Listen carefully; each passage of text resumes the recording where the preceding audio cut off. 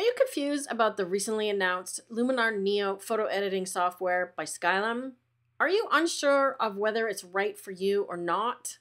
In this video, I'll tell you everything I know about Luminar Neo so far. I'll answer a bunch of frequently asked questions and tell you who I think Luminar Neo is for and who it's not for. Hi, I'm Darlene with Digital Photo Mentor, and I teach beginning and intermediate photographers like you how to improve your photography, right from capture in camera all the way through to the editing process and the finished image. If you find this video helpful, please remember to give it a thumbs up and subscribe to the channel. Stay tuned and I'll be right back with the scoop on Luminar Neo.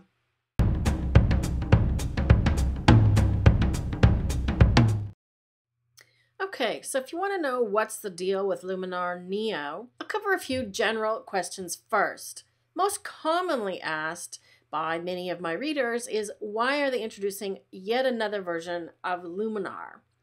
So just to be clear, this is not an upgrade for Luminar AI or for Luminar 4. It is actually an entirely new product that they've added to the family of Luminar. So Luminar AI is not dead, and I'll cover that in a moment. Luminar Neo is in addition to it. So it's a completely new product for completely new uses and purposes. And I think the bottom line is it is a good thing. So what exactly is Luminar Neo?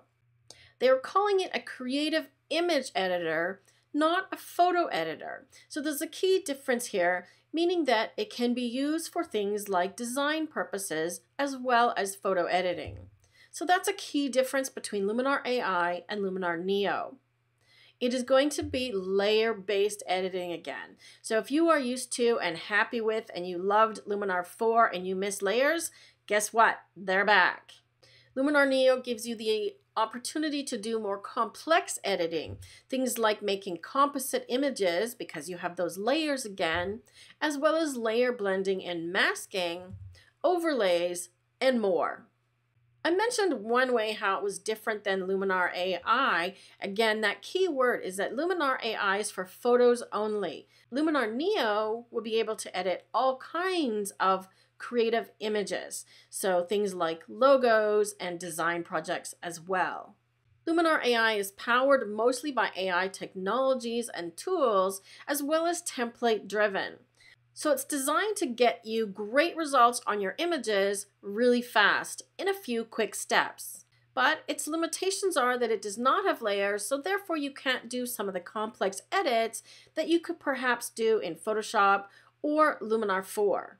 There's also been some complaints about the speed at which Luminar AI runs on various different computer systems, and that is due to the amount of AI technology that they built in, and unfortunately the way that it was built. I believe, now keep in mind this is my personal opinion only, is that Skylum has learned a lot from building Luminar AI and learned a lot about the AI technologies and how they run under the hood and the algorithms, and they've learned that how they built that engine, again this is my opinion, how they built that engine is not as efficient as it could be, and unfortunately the way that it's built, it can't be altered to make it more efficient. So they've reassessed all of the things they've learned from making Luminar AI and have come up with a new product called Luminar Neo, in which they're going to fix and address a lot of the speed issues. So if you're used to using Luminar 4 or Luminar AI as a standalone editor and you have all your images in your catalog, you'll be able to do that with Luminar Neo as well. It also works as a plugin for Photoshop, Lightroom, Apple Photos, and coming soon, Microsoft Photos. Note that it is not compatible with Photoshop Elements. It will, however, work for Apple M1 processors and Windows 11. What can Luminar Neo do is another question I'm commonly asked. It will have many of the same tools that you already have come to enjoy and expect with Luminar AI. Things like Accent AI, the skin and portrait AI tools, which I personally love and cannot do without, Sky AI and Sky Replacement, and several others. It will also have many other new tools, such as dust and power line automatic removal. I've already done a sneak peek of Luminar Neo and demonstrated these tools in another video. The link to that video is in the description area below. Luminar Neo will also have layers and overlays, and I'll show you that in a moment. Relight AI, which I also demonstrated in the other video. Masking AI, which will do even more than masking in the new Lightroom and Photoshop. Portrait background replacement and removal. And they're also going to be including a new Luminar Share mobile app so that you can easily get your images from your computer to your phone and upload it to your favorite social media sites quickly and easily. So what can Luminar Neo really do? You can transform your images with relighting and remove stubborn objects like the dust spots and power lines with a single click. You'll be able to do background replacement on portraits in future iterations. And you can use layers and overlays to make composite images. I also mentioned the new Luminar Share app that will be coming along with Luminar Neo so that you can take your images quickly from Luminar Neo on your computer or your desktop to your phone and immediately upload to social media. I mentioned the improved speed earlier. This will be the best performing, fastest Luminar in the Luminar family. It's going to be built for speed from the ground up, still use the AI technology, but in a way that it will not slow down the app. And Luminar Neo will also include a different kind of history and non-destructive editing with infinite levels of undo. Okay, so let's cut to the chase. Who do I think Luminar Neo is for? If you own Luminar 3 or 4, it's a no-brainer. Just get it. And I know that you'll be happy with the upgrade from either of those versions of Luminar. If you are currently using any version of Luminar as a plugin, then I recommend Luminar Neo for you as well. If you use Luminar AI and you want it to do more, then Luminar Neo is what you're going to want. If you're currently using Photoshop or Lightroom as your main editor and you've never used a Luminar or Skylum product, I would recommend that you give Luminar Neo a try. Especially with the pre-order prices, it's a pretty good deal, and with the 30-day money-back guarantee, you can't lose. And finally, if you want a really robust photo editor, but you do not want to give your money monthly to Adobe, or you want to move away from Adobe products because of the monthly subscription, take a look at Luminar Neo. Who I think Luminar Neo is not for, if you are brand new to photo editing, as in you've never edited your photos at all, then I would actually suggest that you get Luminar AI instead. Because of the template workflow and the AI tools, I think you'll find it easier, at least initially. Then you may want to add Luminar Neo to your repertoire at a later date. If you're currently using Apple or Microsoft Photos programs, likewise for you, I would recommend Luminar AI. I think it would be a better complement as a plugin for those. And finally, if your computer does not meet the minimum specs, you can find the minimum computer requirements on the Skylum website to see if your computer will handle Luminar Neo. Let's dig into the real dirt now, shall we? There's a lot of misconceptions and confusion around Luminar Neo, so I want to try and clear up some commonly asked questions. Do you have to pay a monthly subscription to get it? No, you don't. It's a one-time purchase. There is something called Luminar X, which is a membership with Skylum, but what that does, it allows you to get free assets every month, like additional sky images or templates, free of charge along with this membership. So the monthly fee is for assets, not for the program itself. Do I need both Luminar AI and Luminar Neo? The short answer is no. They work independently. However, there are currently bundles available with Luminar AI and Neo together. So if you want to get started and you don't have any other version, buy that bundle. You can get started with Luminar AI now, and then you'll get the delivery of Luminar Neo when it's available this winter. Will my Luminar AI templates work in Luminar Neo? Again, quick answer is yes. They have promised that they will have a transfer or migration tool available so that any templates that you've created or purchased for Luminar AI will also work in Neo. Now the biggie is, will my Luminar AI catalog transfer over to Luminar Neo? Initially, the answer was no. But they have announced that they will make a migration tool to be able to take your Luminar AI catalog and migrate it over to using in Luminar Neo. It may not, however, come with the initial release of Luminar Neo. You may have to wait a little bit for a future update. Does all of this mean that Luminar AI is a dead product? No, it's not dead.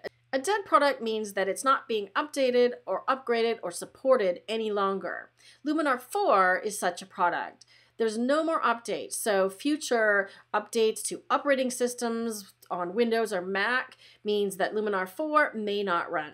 That is not the case with Luminar AI. They will continue to support it and make sure that it runs on all new operating systems, and that they will also continue to update and upgrade the existing tools that are already in Luminar AI and to improve them as necessary.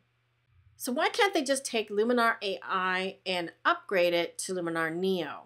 Again, that's a big question, but as I've explained earlier, the engine that runs the software is completely different, and the two softwares are for completely different users and different end goals. Luminar AI is for people who want to get in and out and do their photo editing as quickly as possible, and Luminar Neo is for people that want to do a little bit more complex editing and have more control. Think of it as a comparison between Photoshop Elements and Photoshop CC. They do similar things, but they are for different people. For the object removals like dust spot and power lines, will you be able to see the mask?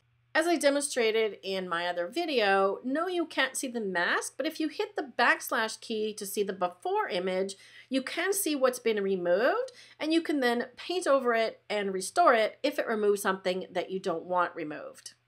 So why would you want to buy software that's not available yet? If you're unsure, I would suggest that you actually do wait until it's fully released, and then you can do a trial and see if it's for you or not. However, if you do like the look of what Luminar Neo is capable of and what it can do, I would say take a chance and pre-order it. Because of the 30-day money-back guarantee, it's actually risk-free. So if you're not happy with it, once you get it, you have 30 days to decide and return it and get a full refund. You'll also be able to get it at pre-order prices, which are always a bit lower. Will Luminar Neo have things like focus stacking and exposure blending or HDR? Those are not features that are currently planned to include in Luminar Neo, but that may be something that they think about for future versions.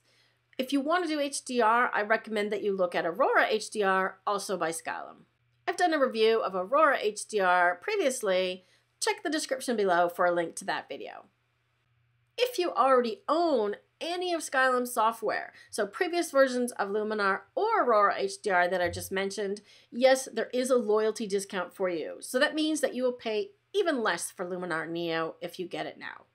Something else I get asked a lot is that I'm just saying all of this because Skylum is paying me. That is not the case at all. I do not work as a paid contractor or employee for Skylum. I am an ambassador for Skylum because I believe that the products are fantastic and that they work. And I wouldn't be talking about them if I didn't use them myself in my own workflow. Please consider using my link to buy Luminar Neo. You'll pay the same price and I will get a small commission and help me to be able to continue to provide valuable content for you here. So here's the bottom line and the nitty-gritty. It may seem like Skylum is doing it again. They're doing another version after they promised Luminar AI would be the last one. And it may seem like a mistake or a misstep. But in the end of the day, I was sort of hesitant at first as well. And now that I've had a chance to play with the technical version and see a bit more as to where they're going with it, I think this is actually a good thing. Yes, they've made some promises in the past, which they haven't necessarily kept. However, I personally can forgive them those transgressions because I think in the process of research and development and listening to people using the software, they decided that where they were planning to go with it was not where people wanted to go, and it didn't function the way that they had anticipated. So sometimes a redirection is a good thing. It's true that Luminar AI was not compatible with Luminar 4 in the past, but they have said that they will provide a transfer option for users from Luminar AI to Luminar Neo this time.